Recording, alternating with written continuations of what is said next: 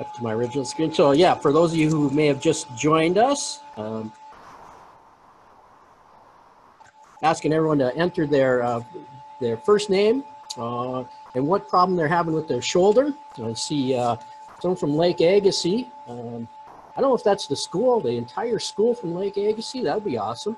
But I have a lot of pain in your right shoulder, dull ache, and still have range of motion. I take that to mean that you're having, you still have full range of motion. If not, let me know. And, oh, hey, Larry, thank you for sharing that. I appreciate it. So do you have full range of motion, or you're limited in range of motion? You have some, can't sleep at night and some weakness. We are going to address the pain at night aspect. It's a common question that we get, but I will do that towards the end when we do our frequently asked questions. So I'll enter that in there. And we have a nice crowd today, 10 participants. Love it. So we'll get you rolling. So get this out of our way. And there's a little delay in with all the applications here. My name is Jeff Barta. You've seen, if you registered for the workshop, you saw responded most likely to our Facebook ad. And I'm one of the partners here at Achieve Therapy. I'm a licensed athletic trainer and strength and conditioning specialist. So that is my background. I like to bring up the strength and conditioning aspect because I am biased towards strength. I talk about strength a good deal, and the importance of strength in helping us resolve not only shoulder pain, but knee, hip issues, low back pain, all of those. I believe there's strength is a very important component of that. So I'll reveal that little bit of bias there at the beginning. So, and we are here to talk about I don't know why my slides are not advancing. I'm just going to ask everyone can see my slides okay. Can they not? If someone wants to just give me a little feedback. And I see your other comment there, Larry, about range of motion. It hurts in some position and weakness. Okay, excellent. A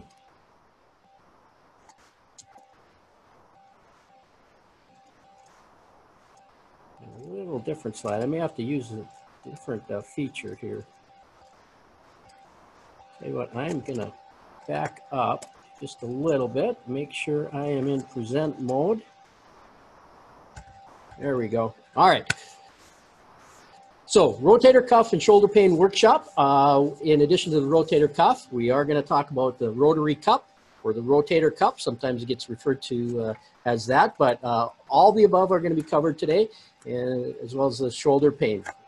And here at Achieve, we like to talk about helping people with pain get back to normal without unnecessary medications, injections, or surgeries. We know that some of those things are needed at some point. In fact, about 10% of the population will not respond to some of the things that we do on the therapy side. But that means that 90% of the population suffering with shoulder pain or rotator cuff issues we can help. And those are the people that we want to address. When we decided to begin these lectures or these workshops and presentations on the rotator cuff, we were very surprised to the number of people who raised their hand, figuratively and literally, saying, hey, I have shoulder pain. Honestly did not anticipate the response that we've had. So we now realize that there are a lot of people out there suffering from these conditions. So you are not alone, folks. There's a lot of people like you. As I already said, my name is Jeff Barta, one of the partners here at Achieve Therapy, licensed athletic trainer, strength and conditioning specialist. A reminder, as I said at the beginning, if in the chat feature, you can just enter your first name so I know who's all on as we respond to some of your questions. Give me an idea of what's going on with your shoulder, things like what activities bother you, how bad is that pain, and we'll just answer that in the chat feature. So we're going to talk about the rotator cuff. What is the rotator cuff? Okay. You hear a lot about it, and as I already mentioned, sometimes it's referred to something different than the rotator cuff. But the rotator cuff is a group of 4 muscles that attach to your shoulder blade and your arm. In fact, what they, that shoulder, those muscles do is hold the upper arm in this little cup that we call the labrum, okay? Our shoulder is like a ball resting on a T, and we have to keep it balanced there. So these four muscles, one right at the top of our shoulder blade called the supraspinatus, one right below this ridge of the shoulder blade that we call the infraspinatus, and then right at the very bottom we see this muscle called the teres minor. And then if we, so that's looking from the back side. As the slide shows, I would be looking at someone's right shoulder from the back. If you're standing behind them looking at their shoulder, that's what muscles you would be seeing.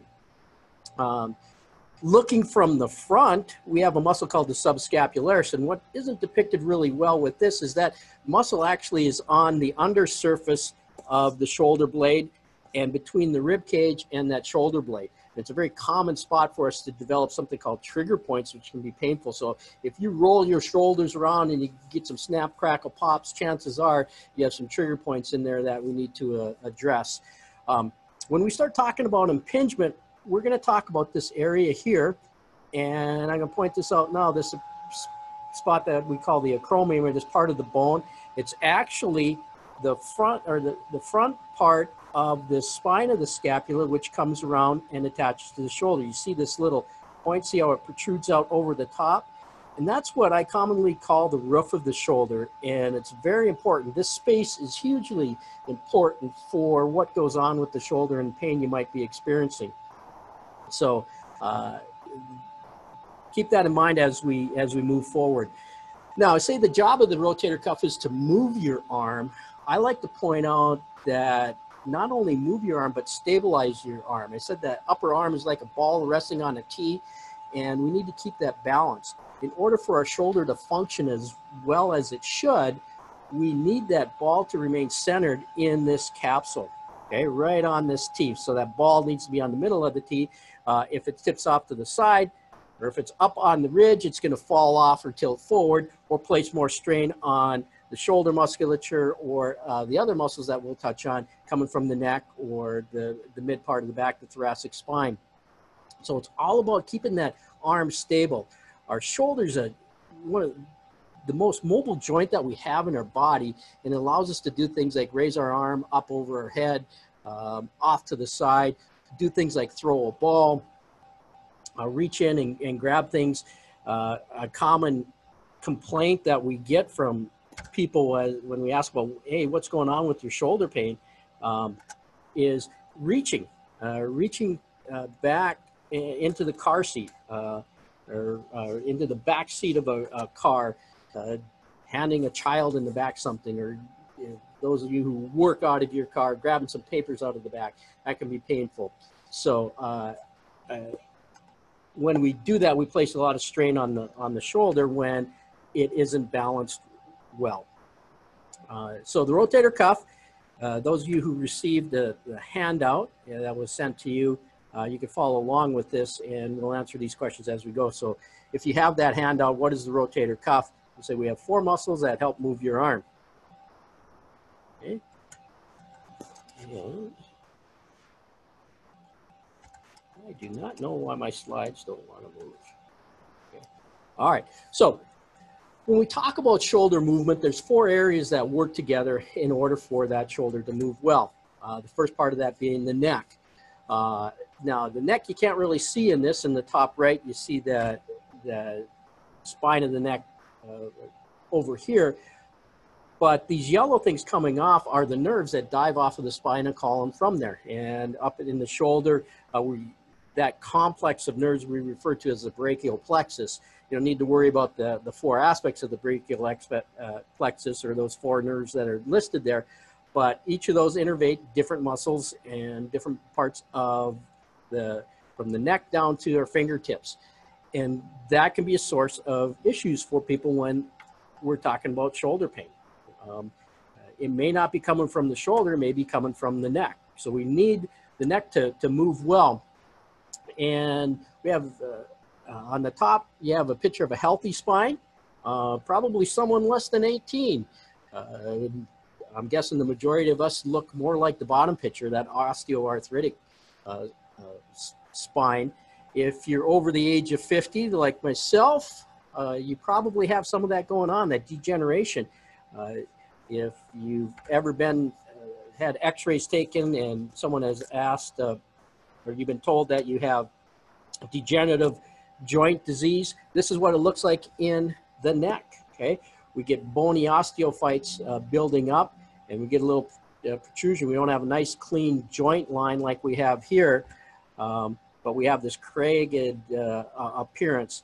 And that, going back to that slide where I showed those nerves are coming out from in here and coming through this opening that we call a foramen.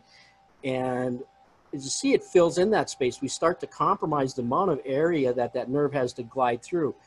And I say glide because our nerves aren't static and they aren't rigid. They're meant to move as we move our bodies. Otherwise, they would tear with a strenuous activity. So when we start to get some of these osteoarthritic changes that occur with age, we limit the space that that nerve has to move through there. On top of that, we put some muscles, and when those muscles get tightened from being in spending extended periods of time in a forward position or poor posture, that tissue can get tight, putting even more pressure on those nerves as they dive off. So the neck is a very important part of shoulder movement. The collarbone is another one, and it's an area that we don't commonly think of because we feel this bone on the front part of our shoulder, this very rigid structure, but that rigid structure needs to move. As you can see circled here out on the end of our shoulder, this area here we call the acromioclavicular joint, where that acromion that I mentioned earlier, that point coming forward from the shoulder blade, comes in contact with the end of our collarbone, the clavicle. And so we call it the acromioclavicular joint, or the AC joint. And that's where shoulder separations occur. Okay? We talk about shoulder separations versus shoulder dislocations. That's the difference right there. It's this joint that's being involved rather than this joint below it, the glenohumeral joint, and that's where that ball has fallen off the tee, if you will. Okay, that's the difference between those two things. They're very distinct, distinctly different injuries. The other end of the collarbone articulates with our chest, our sternum here, and there's a small joint here, and there's a piece of cartilage in there, and it allows that collarbone to rotate. So when we go to raise our arm up over our head, our collarbone actually has to rotate forward in order for us to elevate the arm. So if we've had an injury, we've fallen on that point of the shoulder, or those of you that are former athletes, I know there's at least one in the group who've had an injury from hockey or football where you got hit from the side or fell onto the point of your shoulder, we could have got some gapping here, some separation. And with that, as that heals, if we don't maintain good movement as we recover from an injury, we can get some scarring down or some connective tissue hardening, and it limits the motion either here or here at either end of the collarbone. So the collarbone is important for shoulder movement as well, and an area that needs to be assessed when someone has shoulder pain. The shoulder blade resides on the back of our shoulder, articulates with the upper end of the arm. And as you saw at the initial slide I put up, is where all four muscles of the rotator cuff reside, okay? We refer to the shoulder blade and how it interacts with the rib cage as the scapulothoracic joint, okay? So our shoulder blade needs to guide and sync with the upper arm as we go to elevate it. So there has to be a rotational component and an elevation component to that shoulder blade when we move our arm in order for that humeral head, the end of that large upper arm bone, in order for that to stay in place. Now, things that can impact that shoulder blade is tightness, that going back to postural things where we're bent over. Maybe our work activities require us to bend over and do repetitive activities of pushing and pulling. And you maybe notice that with some people where they really have a rounded posture, and you see that shoulder blade, maybe walking down the beach, you see someone, their shoulder blades almost look like they're going to fall off the side of their body. That means some of those muscles have been stretched out that run along, that hold our shoulder blade against our body and close to the spine. But we can also get shortened muscles. We see that a lot in the muscles of the neck as they come down from the spine of the neck down to the shoulder blade. If you find yourself after a period of time rubbing the back of your neck, you feel a little tone in there, that's what I'm talking about. When those tissues get tight, they can pull on that shoulder blade and keep it from moving in the rhythm that is necessary for the shoulder to move well. So we'll talk about scapulohumeral rhythm as being, and balance as being an important part of shoulder pain and managing shoulder pain. Then we have the rib cage. We don't think of the rib cage as very often unless we've fallen on it or been involved in an accident or a blow to the side, and we think of that rib pain. And now the ribs move with every breath we take, so they can be very painful. But what a lot of people don't realize is the rib cage starts very, very high on the body, and the first rib is actually a very common source of pain in the shoulder. If you reach just behind your, go up to your collarbone and move towards the back until you run into the meaty part of your neck, that large muscle that we call that trapezia, if you press down right in the front of that, you'll feel something rigid, and that's actually where our first rib begins. And if you look closely at this slide, you can see that that first rib comes and articulates with the spine. And keep in mind, we have those nerves coming across here. And some of those nerves dive underneath this first, or over this first rib, and then underneath this collarbone as they come down to innervate the shoulder, the muscles of the shoulder blade, and then down our arm. So when we're in a sustained posture, or again, we've had a fall, that first rib can elevate or get stuck, and sometimes simply getting in and getting that up, that first rib to move and get that reset will relieve. It'll allow a lot more motion and reduce your pain. In fact, it's one of the first things that we look at in assessing shoulder pain is there some first rib involvement, and that's the source of our pain. So the rib cage is not only down towards our belly or where we feel that you feel the margins of the rib, but it comes up very high and articulates with the neck, and muscles that attach to that first rib and the second rib run over to that shoulder blade. So it's all linked together. So you can see there's a lot of moving parts here, and that's what makes solving shoulder pain such a challenging issue.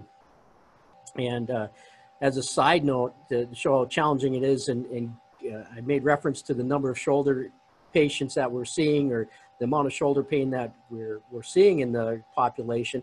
For that reason specifically, we just spent 16 hours last week with all of our staff.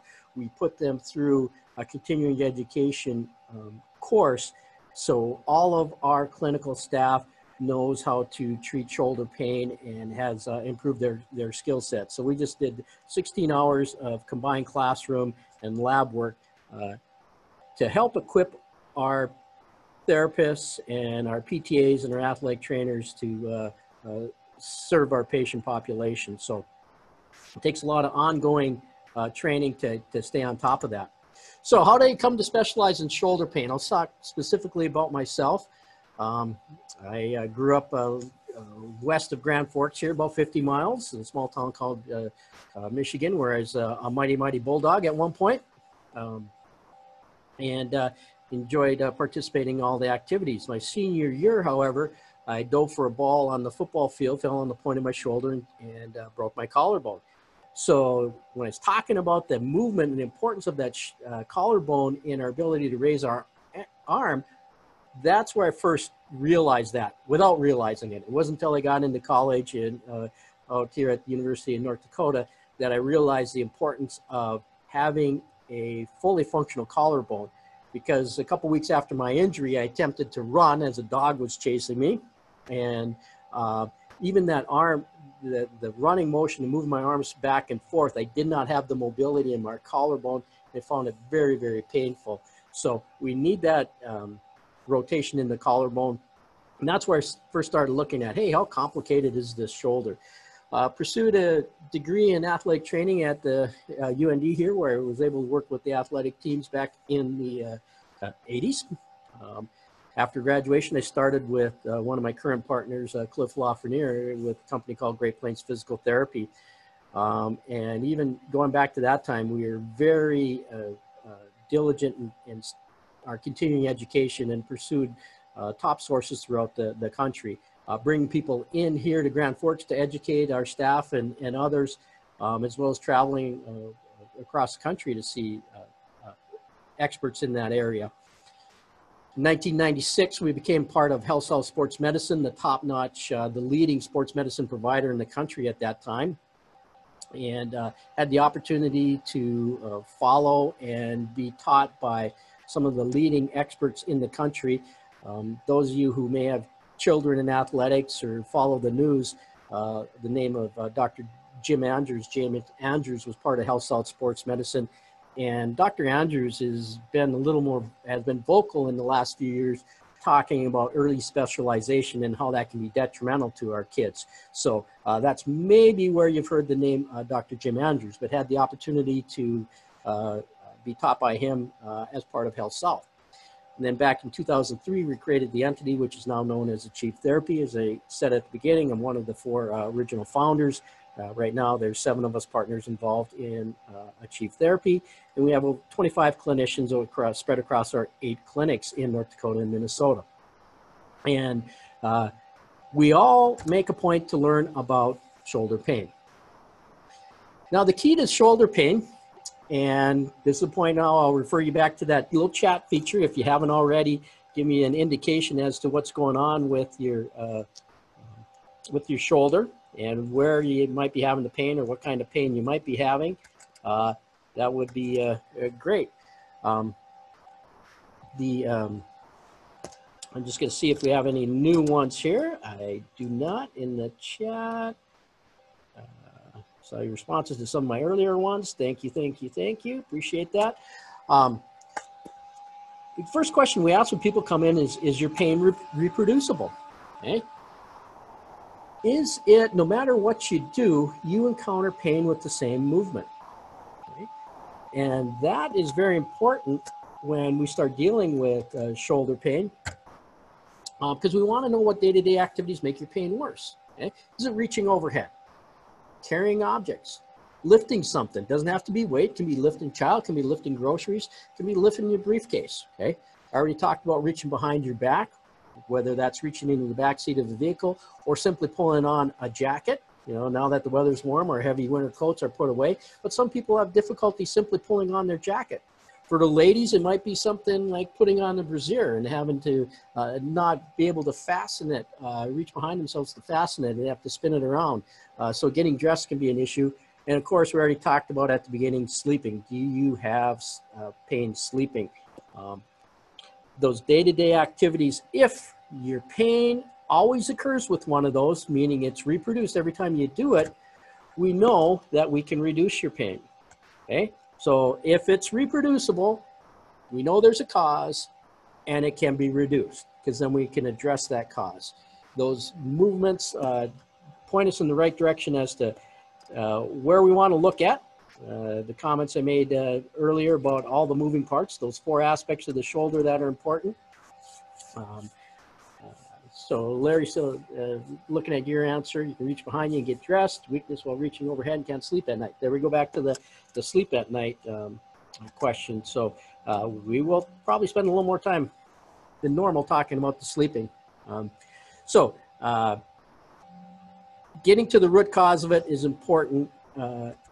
The assessment of your shoulder becomes very, very important.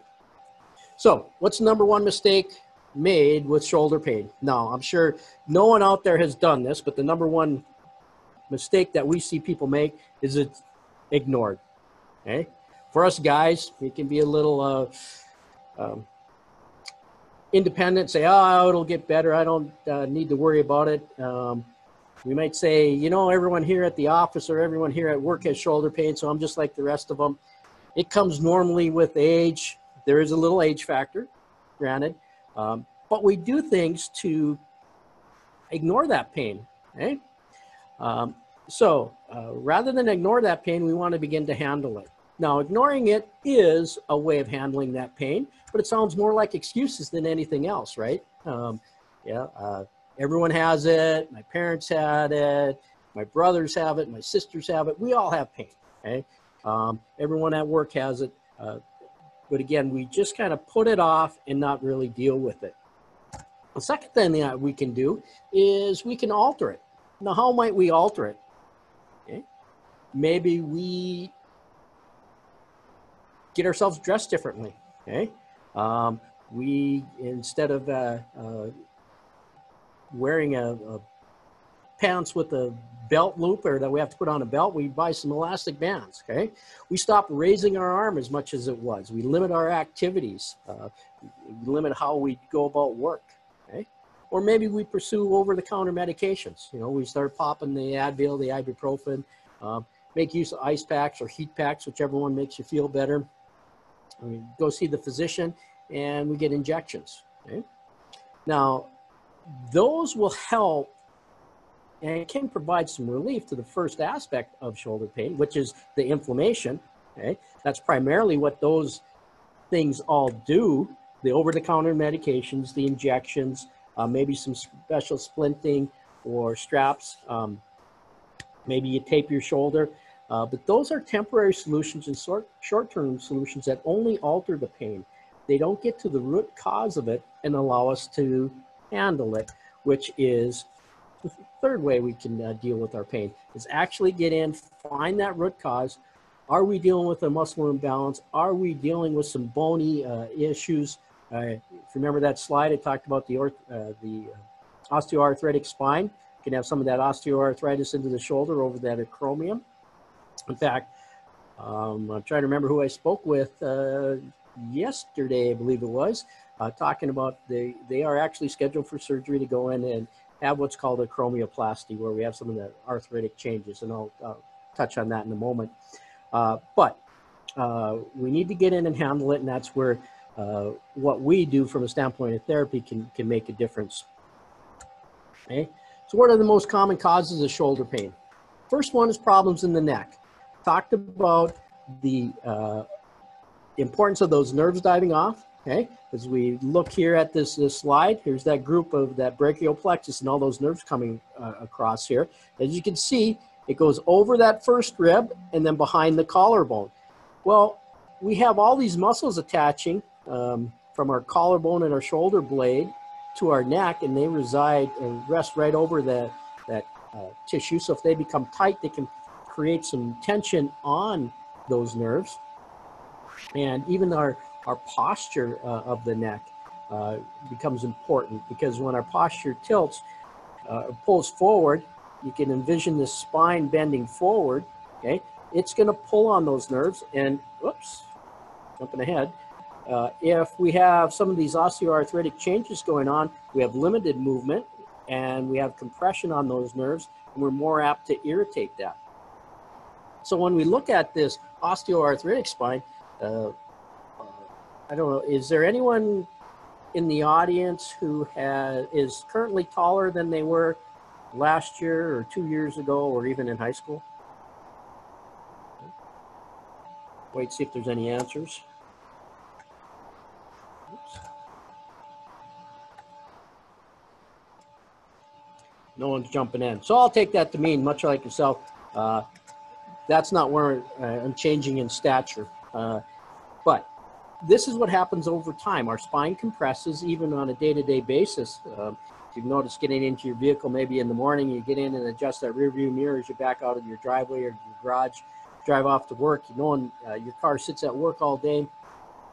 You get back in it at the end of the day, and you realize, you look in the mirror to back up, and you see that it's changed again. You have to make an adjustment. Okay, so we shrink in stature a little bit just through gravity compressing our spine.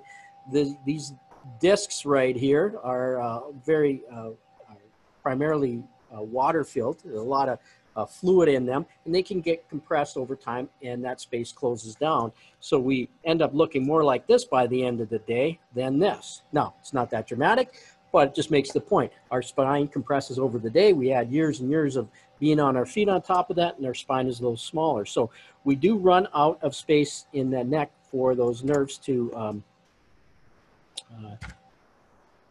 glide through and function normally on a day-to-day basis. Okay. So next common cause of shoulder pain is impingement.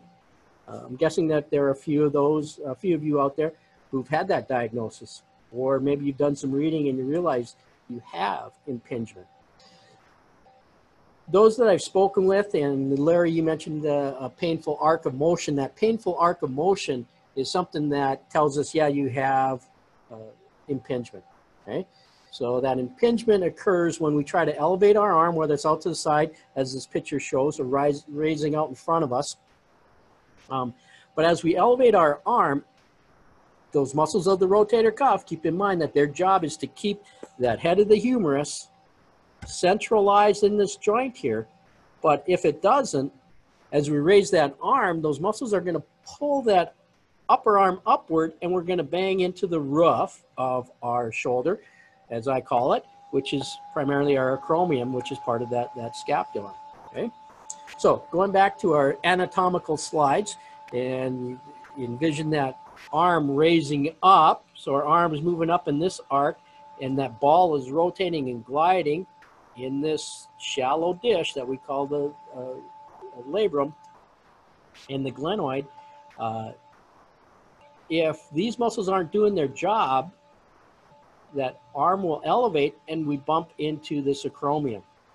The osteoarthritic changes that can occur at the acromion, if those, to our viewer who's going to have the acromioplasty, basically what that means is this acromion, and I'll use this picture right here, over time this hook has dropped down. We've got some bony buildup for whatever reason, and some of us, not everyone has the same shaped acromion here. One is nice and flat like this, and there's some that actually almost look like a beak and will come down, and that minimizes our space.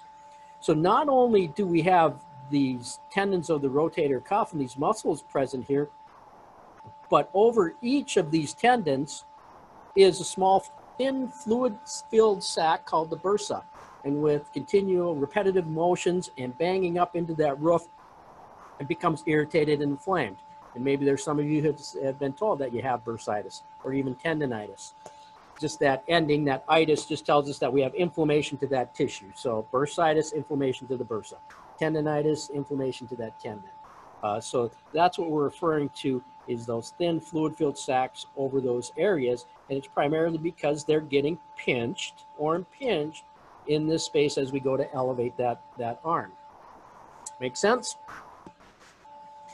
All right, posture. I know everyone out there has perfect posture, right? No one's ever been told that they slouch or by parents, grandparents. I always say I should have listened to my mother and my grandmother, and when they told me to sit up straight, that would have solved a lot of issues. Okay. Oops, I am going to back up. Here. There's my posture slide. So one little test that I have just to demonstrate the importance of posture is you can either stand up or move back in your chair.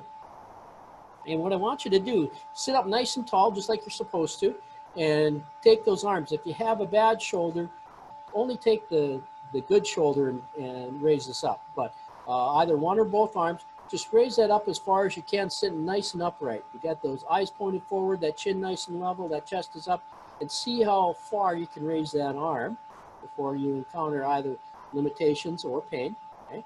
Now bring it down. Now I give you permission to slouch. Okay. We're gonna round our posture forward, let that chin drop to our chest.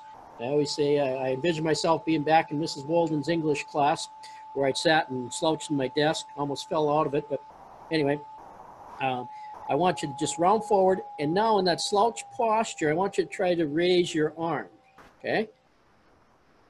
Now, chances are you're going to find it a little more difficult to do that. You're not going to feel like you can raise it as high. You may even encounter pain, okay? So I want to back up to that slide showing that acromion. So what happens when we slouch? That shoulder blade rounds forward and slides up, and this acromion, get my pointer going again, that acromion tilts this way and down into this space, okay? So slouching limits our space once again, lending to impingement and loss of motion, okay? So we don't have the ability to move as well because we just don't have the space for that arm to move. And we start beating up on that tissues, which can lead to one of those things, a tendonitis or bursitis or a full-blown impingement syndrome, okay? So posture is very important for stabilizing that, okay? So what does successful treatment look like in dealing with shoulder pain, okay? We do hands-on PT. I mentioned the continuing education course that we put our entire staff through, well, now 2 weeks ago. A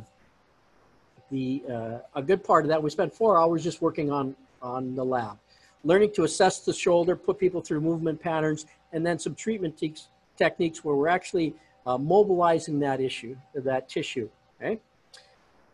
Talked about sometimes the source of that shoulder pain can be the tightness in the neck muscles. I talked about trigger points or mentioned them briefly, the subscapularis. There's some techniques that we can go in and reduce the influence of the trigger points by releasing them.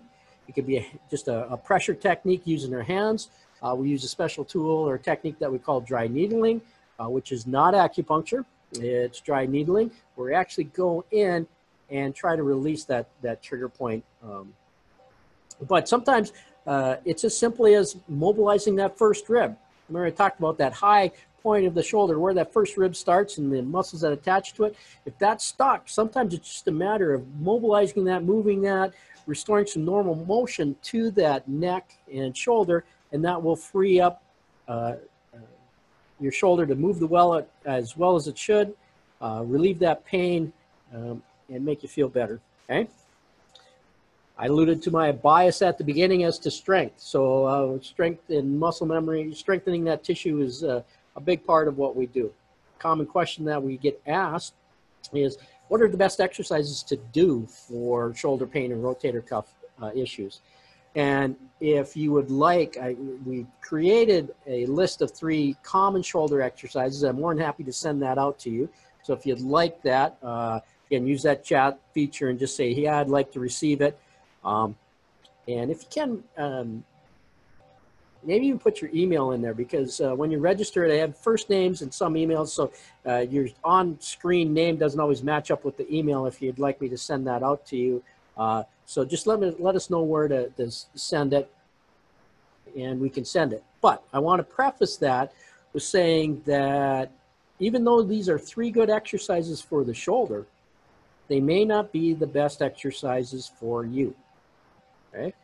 We said there's all these moving parts with the shoulders. There's 4 components of that rotator cuff, okay? Not all of them may need work. One may need it worse than the other. The most common one is the supraspinatus.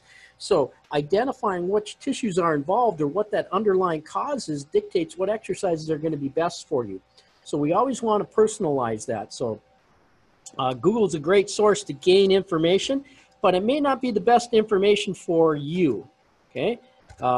So we always want to, whenever we can, customize your exercise program. So just be a little cautious. If you're out there looking at videos or an exercise sheet saying, hey, exercises for impingement, 3 exercises for a rotator cuff, just know that they're good exercises, but they may not be the best for you. And that's where visiting with someone like an exercise specialist, if you're at the gym working out, or you're working with your physical therapist, they will get you the appropriate exercises. And thank you for that. I see Rose, Chris, Shelly. We'll get those exercises sent to you. And Marie, thanks for using that. We will get that. I have my faithful assistant. I should have introduced Jenna at the beginning, but Jenna, my compatriot here, my right-hand lady, is recording those, and we'll get those sent out to you. So it's just 3 simple exercises. And if you get that and you have questions about it, or maybe don't quite understand, get a full picture of what I've mapped out and with the pictures and the descriptions, feel free to reach out to us and we'll address those. But be very cautious with them. Sometimes we can go too quickly and move too much. For guys, we tend to use too much resistance or too much weight. That's a common thing. More is not always better. So we want to get movement first, and that will allow us to gain strength. So we talk about the gaining movement and mobility before we can really start beefing that up. And even more important is that we get that pain out of the way to begin with, because as long as we have pain present in that tissue, if we're dealing with an acute injury where we have some inflamed tissue, we have a hot bursa, we aren't going to get that muscle strength. Our body's built to protect itself. So when there's pain present, it sends a message for muscles to shut down so we don't strain our body as much. So we need to interrupt that process. And that's where we're going to talk about altering it. That's what altering it does. So sometimes altering it can, with over-the-counter medications or ice, can give us a false feeling of security, and we actually injure ourselves further because we've reduced that inflammation, but we haven't built up the strength. That muscle's in a, or that tendon is in a weakened position, and then we ask it to do some of the same activities, and we overload that. So be cautious with those exercises and seek out a professional when you can. Okay. All right. Mentioned the trigger point therapy. We can do manual therapy for that, just some trigger point pressure or pressure point therapy, or the dry needling.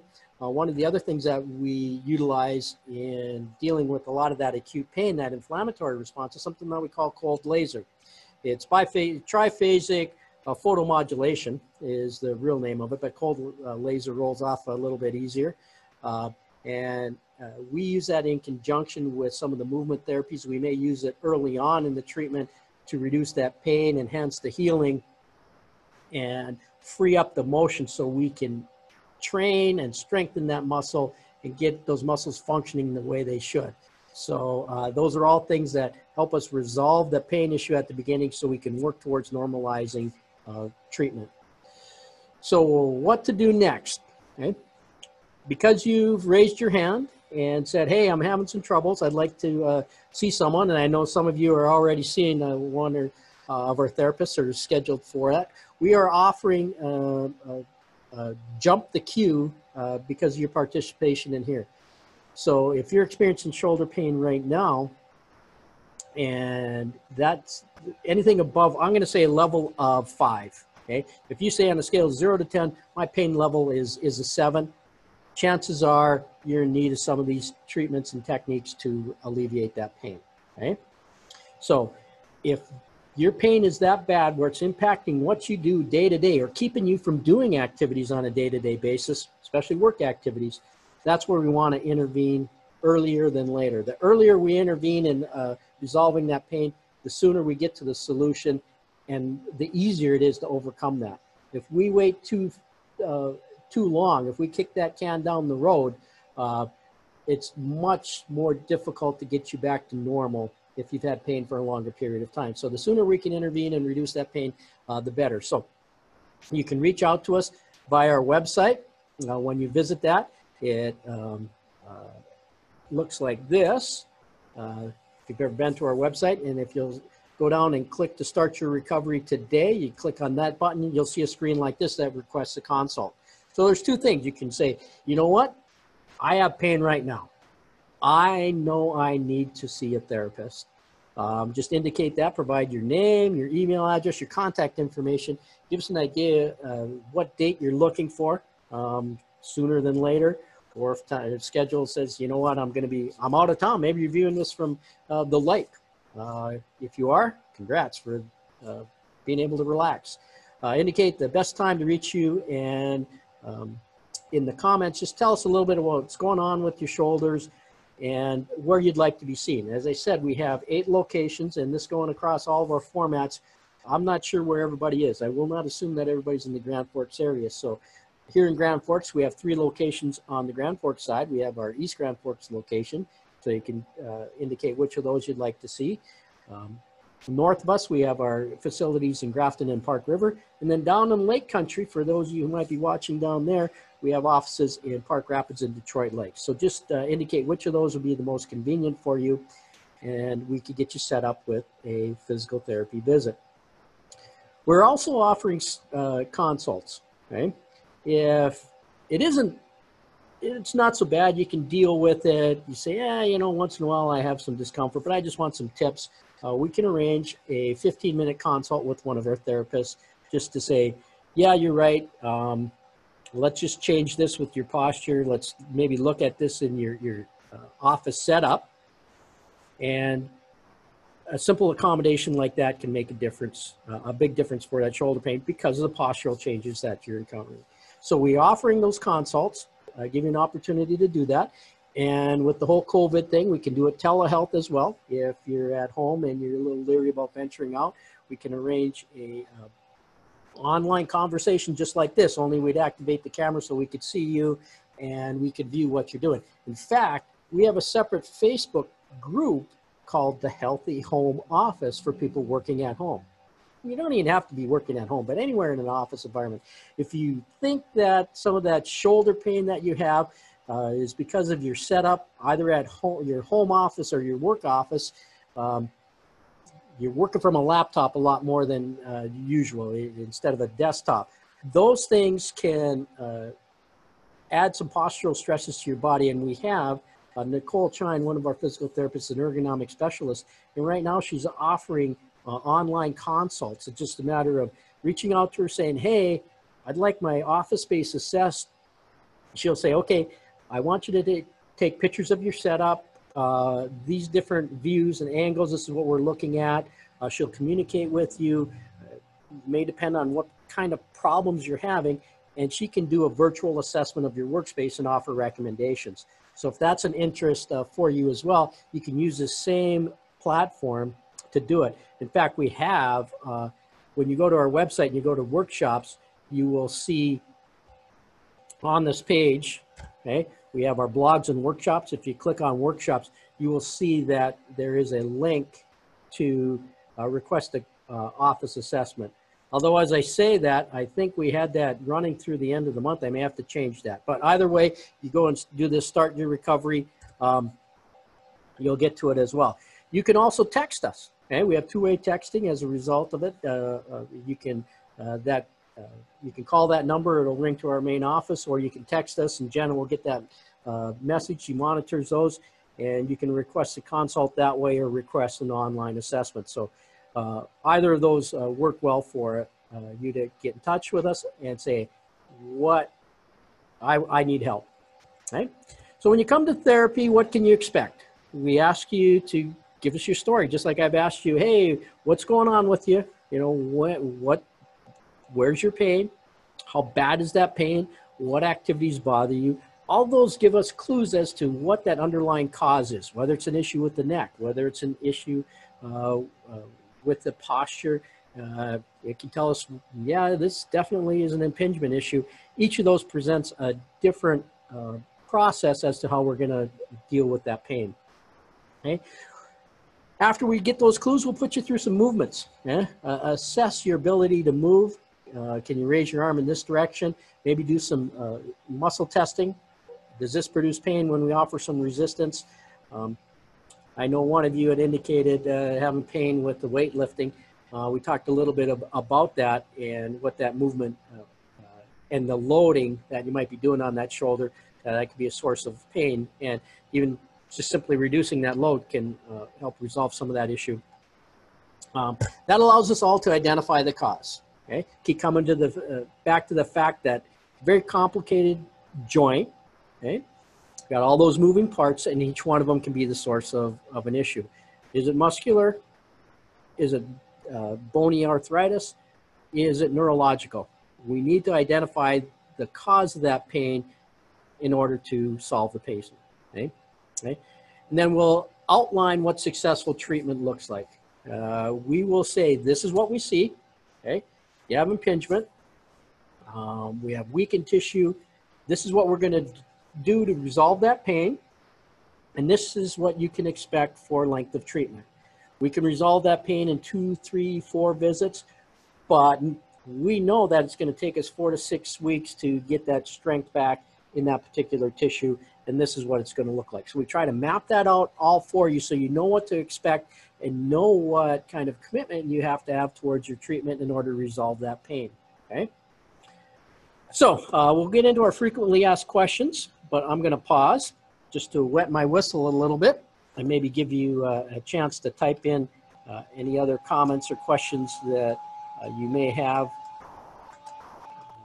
All already. I'm just going to take a quick peek here. Got the exercise questions, and they're saying that they're going to be coming in. Excellent. Okay. All right.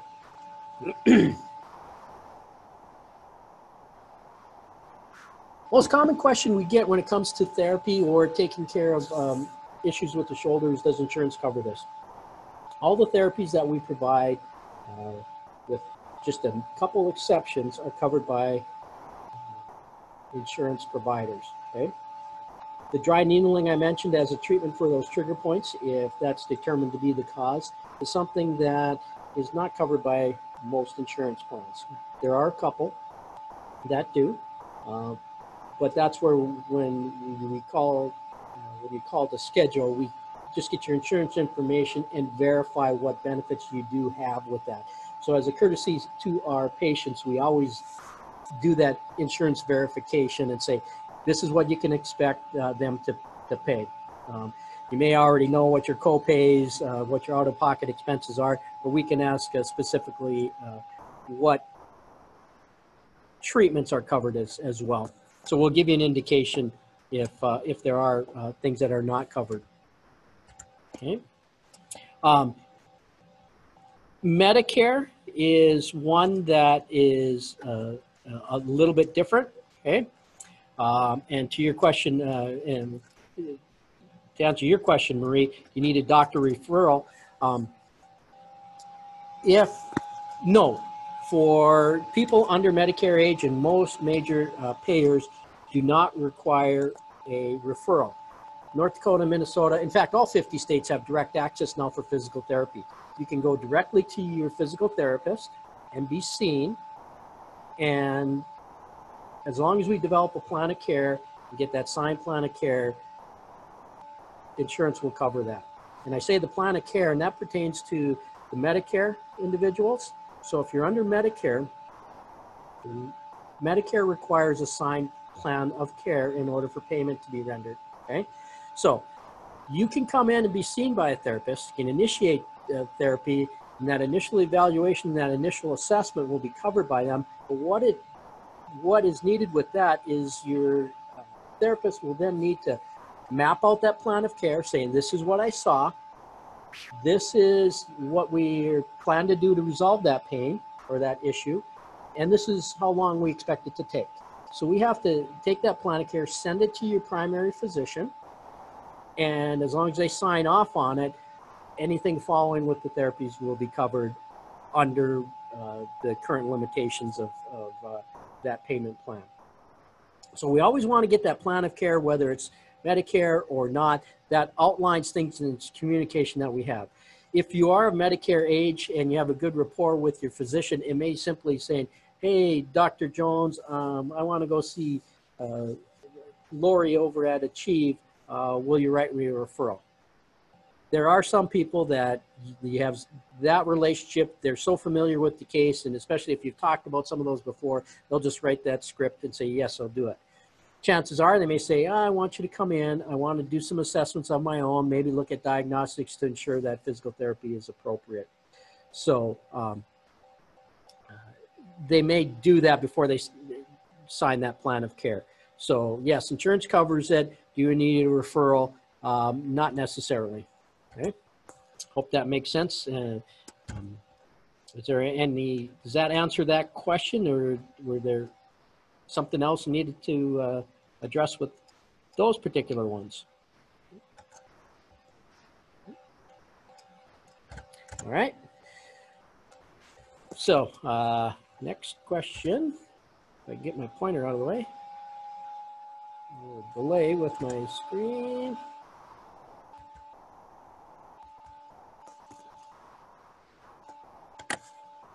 Did shoulder pain happen due to old age? Well, old age in itself isn't the cause of the shoulder pain. It's our body's changes to the aging process that produce that. I made that reference to the osteoarthritic changes, over wear and tear we had. Over time, we get that wear and tear stress, we get that bony buildup.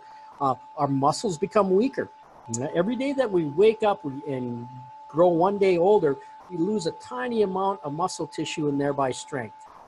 For that reason, we encourage everyone to remain active as you can, and stay diligent with an exercise regimen. Okay, it might even just be calisthenics, doing some body weight activities, but if we can do day-to-day activities to keep our strength levels up and offset that normal tiny amount of muscle loss that we have, we can avoid that. But it's not necessarily the old age, but our bodies changes as we age. One of those being the bone spurs and the arthritis and bursitis. Arthritis, an inflammatory condition. We talk about osteoarthritis. That's that bony, the bony changes that we see in the wear and tear on the joints. Rheumatoid arthritis is a completely different bird. That's an inflammatory response or an autoimmune issue and more of a disease process. And that typically takes some medications to help alleviate some of that pain and some of the inflammatory responses that you have. It may simply be some diet changes. Nutrition is one thing that we haven't even touched on that has made a big difference in some of those inflammatory responses. And we're learning more and more the importance of our diet in maintaining pain, especially chronic pain in some of these inflammatory conditions. Bursitis is typically related to overuse or compression of the areas, and I talk about impingement. So bursitis is that inflammation to that bursa. So again, looking at muscle balance and range of motion can go a long way in dealing with the bursitis. Bone spurs, that's where navigating what is producing your pain with particular movement. Obviously, we don't have x-ray vision, so we can't see that you have bone spurs. It typically comes from the physician screen. We can assume some bone spurs if we see, depending on how your motion feels as we go to elevate that arm, so we can get a feel for it with our hands-on assessments. But when you have the bone spurs there, we can't go in and reduce those. We can't reverse them. So if they're so, that's where that 10% comes in. They say 10% people with shoulder pain may require surgery. That's a very common procedure, that acromioplasty, where they go in and shave down those bone spurs on the end of the acromion and free up that joint space so we're not impinging on that tissue. Okay? Having weakness in my shoulder and arm or hand. Okay? I mentioned the muscle loss that we have just aging. It can happen over time. But if we have a sudden weakness in the arm, chances are we're entrapping or we're getting some of that compression over that nerve, and it is not communicating well with those muscles that move our shoulder or arm or our hand. Okay? Those nerves are responsible for sending messages for those muscles to move. They're also responsible for receiving messages that indicate something's going wrong. Those are the pain receptors that we have, and that's our built-in alarm system for our body that can limit our motion. So when we have an issue going on with the nerve involvement, it can produce that weakness and into the hand, shoulder, arm, or hand. And that leads into some of the sleeping aspects. What is the best sleeping position for shoulder pain? Now, there really isn't, just like with the exercises, one stock answer for everyone. And we know that everyone can't sleep in the same position. But if we had to select one position over the others, it would be lying on our back with our head supported and our arms supported. Okay? Comes back to that brachial plexus coming off of our neck and how they serve the shoulder, arm, and hand. Okay? If you tend to sleep on your side, we're compressing that. We're pushing that humeral head up into that space, which can create some impingement type pain. But we're also compressing the nerve as well as the blood vessels that accompany those nerves. Our nerves, as they come through the body, are very oftentimes accompanied by an artery and a vein. Okay? Not for in the larger nerves as they come off, that happens, but the smaller ones, not necessarily. But there usually is a vascular component to that. And when we compress that tissue by lying on our side or laying with that arm up over our head, tucked underneath our pillow, we're closing down on that space and compressing on maybe the nerve, maybe an artery, maybe our vein. And when our tissue stops receiving the nourishment of oxygen via those vessels, they start to send out messages to our body, say, hey, something's wrong. And that's where that can produce some tingling. It's a sign that you need to change something. And that's why we wake up at night and then we get up, we move around, we do away with that compression, we open up those vessels, and we get the nourishment that we need, and our pain goes away. So pain at night, chronic aching pain can be a sign of some of those osteoarthritic changes. We've lost space, we've lost circulation, or maybe we already have the presence of a rotator cuff tear, a small tear, and it's just painful. It can be an indicator of even some more severe disorders. Not all that frequently, but on occasion we've seen people with some cancerous issues producing that nighttime aching. So there's always that, there is that possibility. But nighttime achiness and with the shoulder is usually from compressing that area by lying on our side or with that arm elevated up over our head, so we're putting everything on stress and compressing those tissues. Okay, so our best position is if we can lie on our back with our pillow supporting our our shoulder blade and our head. So your pillow functions much like a mattress and should fill in that space of the neck, or that normal curvature to your neck. Then one common fault I see with people using the pillow and sleeping, and they say, hey, I have shoulder pain even sleeping on my back. Sometimes they position their head high up or low on the pillow, and that pillow's actually, and they have a big fluffy pillow or maybe a couple, that's actually pressing their chin towards their chest. So you're sleeping in a little bit of a flexed or forward bent position, and that can put some strain on the neck and into the shoulder. Okay, so hopefully that answers that.